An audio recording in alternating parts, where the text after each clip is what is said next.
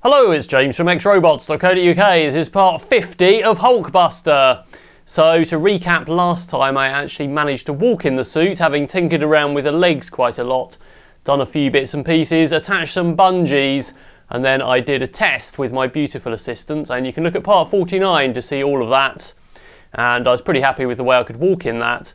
So today I'm going to try and get the arms back on and the back panels that I've got just here, hopefully, and we can do another test. But I do need to tinker around a bit more, a few more things to the legs, but mostly some stuff to the arms and also the point at the waist where the torso sits on top of the legs when it's locked up. We need to look at that because it's a bit wobbly at the moment and it will probably fall over.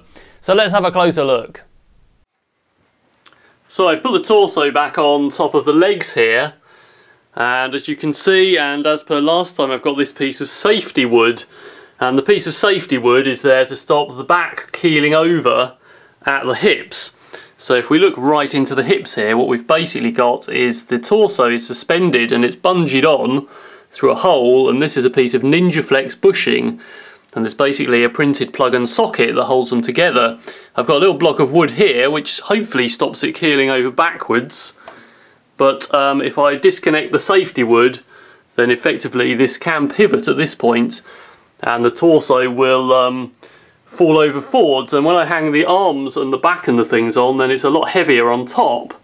So what we really need to do is stick some extra things in kind of at the front here to kind of support this to stop it keeling over. So I'm going to make a little bracket that fixes in the front of the legs and just supports this underneath so it's much more stable. I'm going to use this piece of steel, which is quite thick and quite strong, and also this piece of wood to make this part. Although most of the load is actually right on that NinjaFlex bushing, which is holding the torso up, and all I really need to do is make a thing to stop it tipping, I still don't trust it quite to a piece of plastic, so I'm just going to cut this into a length and then make a little stopper that goes on the top out of wood.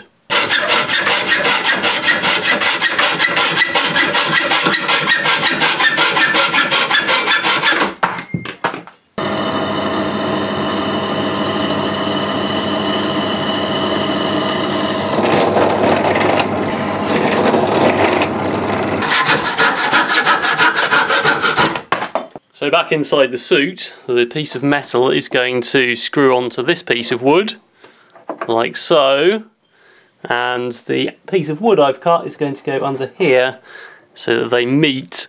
It looks a bit weird at the moment, but I'll get them screwed on and we'll see how it looks. I've attached these.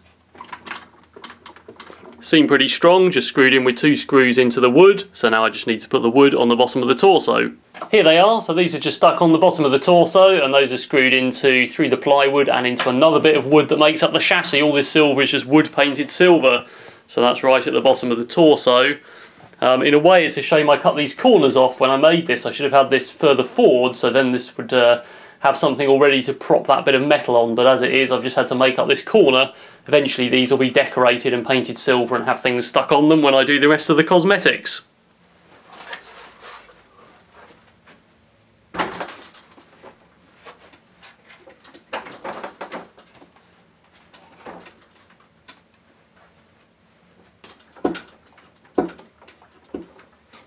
Right, that's much better now. If I'm doing a public event or leaving this standing for a long time, I probably will still have the safety wood in here, just because, but apart from that, it's fine for getting in and out of it and holding itself up. So hopefully it should better the load of the arms as well, and everything's good. So let's have a look at those arms. So here's one arm. It's not too heavy actually. There is some weight to it, and I was planning to reduce that weight by removing some of the steel that's in here. So right inside here I've got this joystick that I grip, and that's on a slider, and that allows me to slide up as I put my arms out, because of course the arm gets longer from where I am. That's on steel runners, actually desk drawer or kitchen drawer runners, so I was going to remove that altogether, but actually the steel's quite thin, so I don't think it'll have that much impact, so I'm going to leave it in there. The other steel bracket is this one, which has actually got the elbow hinge on. That's got a bolt all the way through, and the rest of the forearm is 3D printed plastic with foam on it again. So actually I was planning to leave that anyway, although I could replace it with a 3D printed bracket in the future. So actually there's not too much to do. Still not totally convinced about the weight of this thing. With both of them it does add up, but with the modifications I made to the legs last time to stop those bungees pulling, it may be okay. So I think I'm going to put these on and then we'll try it and see how it looks.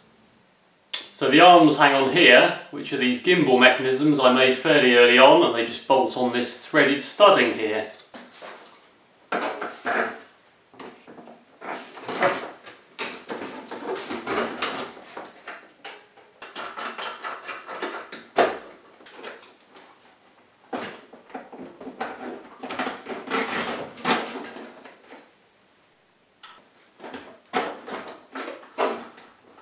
In the back of this, the arms are pushed out by bungee cord, which is hooked to the bar here, which is just next to that gimbal piece, and right down into the arm here.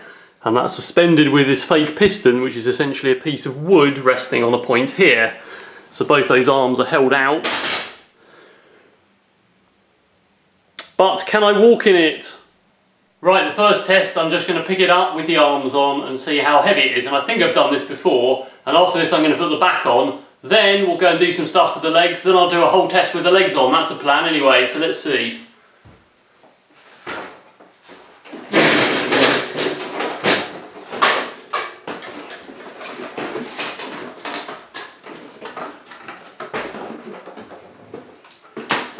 Alright, something went pop with the bungee somewhere and I'm not sure where. I think it was one of those sticks, but the arms seem to be hung okay. So actually, it doesn't feel as heavy as I was expecting. I am missing the shoulder bell, as you'll notice, which I'll put back on shortly. But actually, I think that's alright. I don't feel too uncomfortable. I'm pretty sure I can handle the legs with this as well, which remains to be seen. But I'm not feeling too terrible about this. So let's get the shoulders on and those back panels and the arms. See how that goes. The shoulder bell's attached to these two bolts and they've been there since early on also.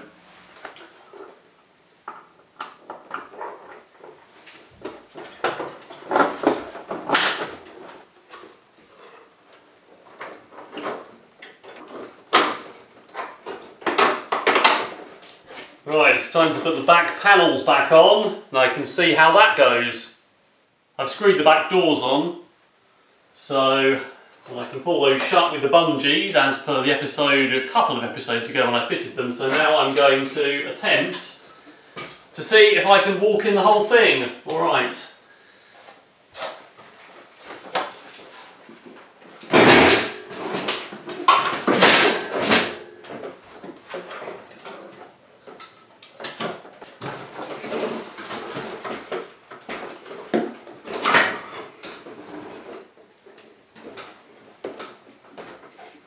Right, it's a bit back heavy, isn't too good. Pretty sure my back doors are shut.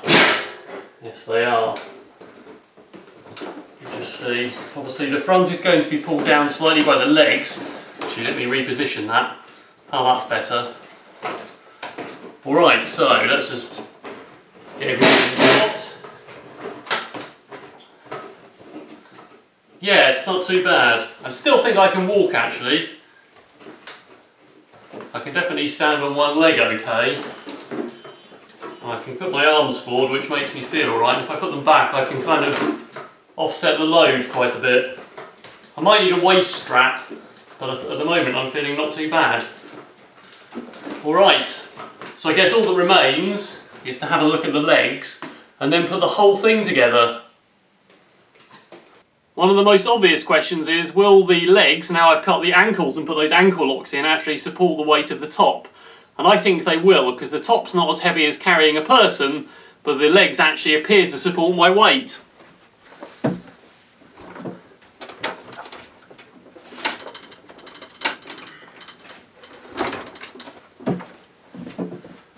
So that should be alright. If you're watching carefully when I did the walking testing in part 49, which was the last video, you'll have noticed in fact that not all of the ankle locks were actually undone. The inside ones were still done up. These are supposed to pop out like so, which frees up the ankle, and there's one on each side, which means the whole ankle can move. Unfortunately, these ones got left done up, which affected flexibility a bit, but What we need to do, of course, in the next test is make sure they are undone. However, I did have another issue of the leg twisting outwards, and I put a bungee at the top to stop that, which I thought had worked really well, but in fact it wasn't. It was that this ankle was still tied in the middle. So what I'm going to do is actually tie these ankles down with another piece of bungee, so I've got flexibility, but it still keeps the leg from twisting. I'm just going to use some short bungee cord and just put that in here next to the lock. These were normal bungees which had loops on that you normally buy like these from a car accessory shop. The loops got cut off a long time ago in some other project. There's just about space to get a zip tie through the loop. So I can put those on a screw here and just hold them at an angle like that.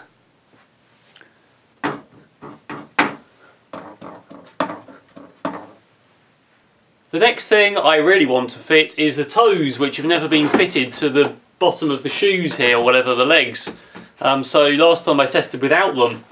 These are just foam. They were made with polystyrene and foam and all sorts of stuff. Pretty lightweight. Of course they are kind of heavier on one side where I've got this piece. So I think the balance point is about here, probably maybe slightly back.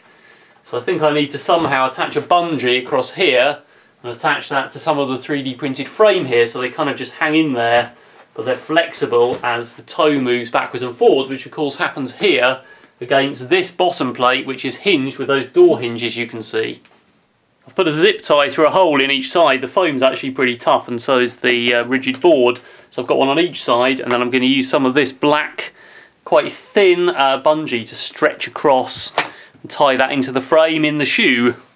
It's kind of hard to show what's going on, but I've zip tied one end, it's gone through the 3D printed frame under here, and this is the other end that I'm going to attempt to cable tie for the other zip tie, but it's pretty tight and this will pop back into place when I've done it. I need to keep holding this, try and do the zip tie up.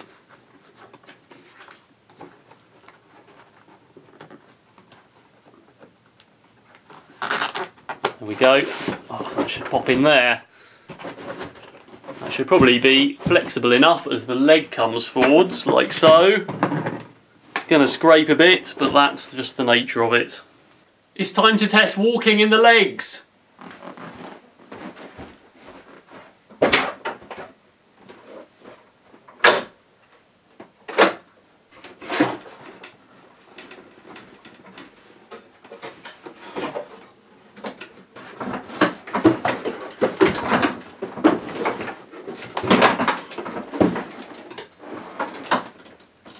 So as before, definitely having that side-to-side motion is really useful, because I can actually pick my mass up. Might need to tighten up those toes a bit, but I think on the whole, pretty okay. Let's see. Yeah, my toes are definitely sagging a bit there, but they do bend properly when I go backwards. If I put my feet up.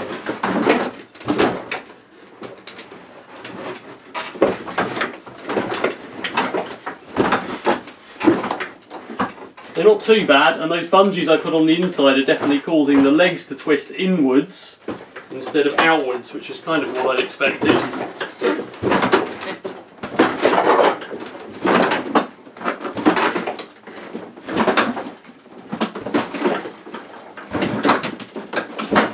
Right, it's test version 2. I've tightened some of those bungees and I've slackened one of the ones on the inside of one of the legs, whichever one was pulling inwards. And I've attached the toes a bit better just by pulling the bungees tighter. So let's see, I think this is much better. The toes don't fall down now, so that's good, but I can still bend my leg to take a step. Like someone who can walk, so pretty happy with that. Yeah, I can walk backwards okay, the toes seem to stay in place now.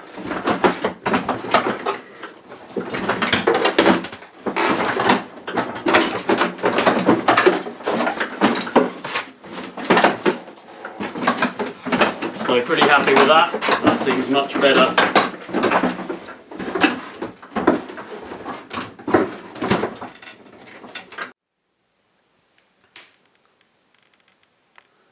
Right, here's all of the suit pretty much together. I managed to get the top on after a couple of goes by basically putting it on my shoulders and then climbing on this box and walking into the suit and putting it on. So at least that's an option. If everything goes really wrong, then I can in fact sort of suit up like that, even though I don't want to really. So I've got a couple of bits of safety wood in the back there. It's slightly back heavy as it is, and you can see there's more sticking out the back than the front, although I've got the back of the legs still to go, which will proportion it but won't help balancing it.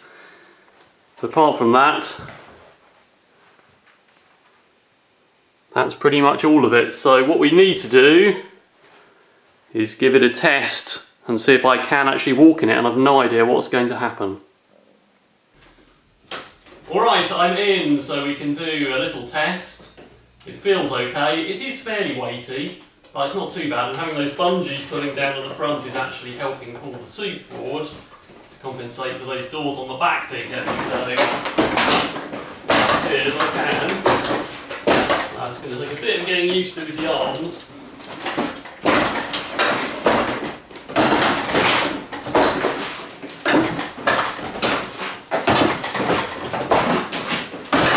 So, I can definitely walk, although it's a bit scary. This is going to take a lot of practice, especially to take a leap of faith over on those new boots toes. But, yeah.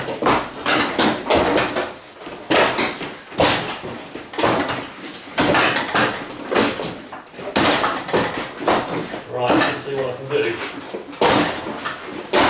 That's about the time I can lift my legs.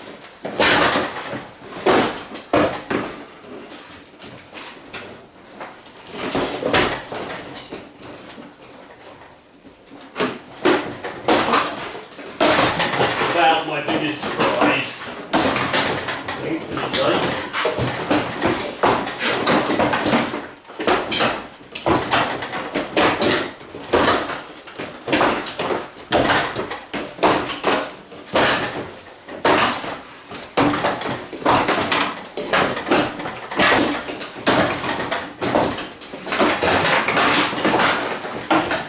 Alright, as I said last time, this is going to be a lot of fun, especially with the pop-up weapons and all the bits and pieces that I still need to go and do. Right.